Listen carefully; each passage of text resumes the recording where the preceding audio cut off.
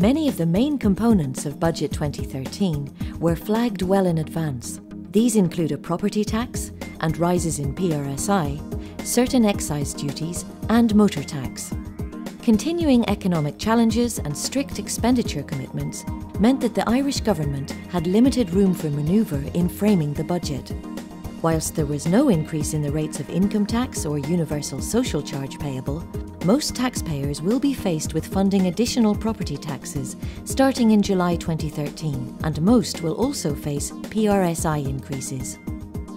The headline tax items include a property tax of 0.18% of the self-assessed valuation on properties under €1 million and 0.25% on the balance.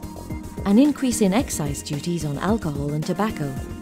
PRSI increases for most taxpayers. And motor tax increases. From a business perspective, the budget contained a number of measures designed to support enterprise. These include encouraging innovation by doubling the R&D tax credit eligibility level from €100,000 to €200,000, reforming the 3-year corporation tax relief for start-up companies to allow unused credits to be carried forward, and helping improve cash flow by increasing the cash receipts basis threshold for VAT from €1 million to €1.25 million, and amending the close company surcharge de minimis level. However, the government also increased the rates of capital gains and capital acquisitions taxes by 3% to 33%, a move that will be considered unwelcome by many. Budget 2013 also provided for additional funding supports for business. Notably, the National Pensions Reserve Fund will launch a range of support funds, initially ranging in size from €100 million to €400 million, to provide equity, credit and recovery investment to certain SME sectors. So what are the implications of Budget 2013 for Irish-based business?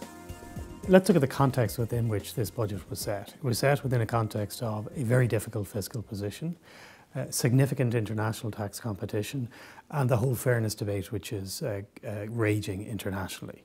So the minister was constrained in what he could do.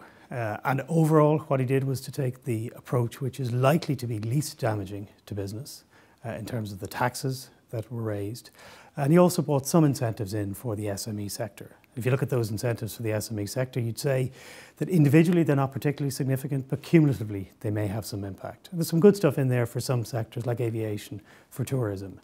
Some good things in for the property market, in particular around the real estate investment trust structure that's been brought in. I think that's going to have a potentially significant positive for that sector, and in particular for international investors coming into Ireland.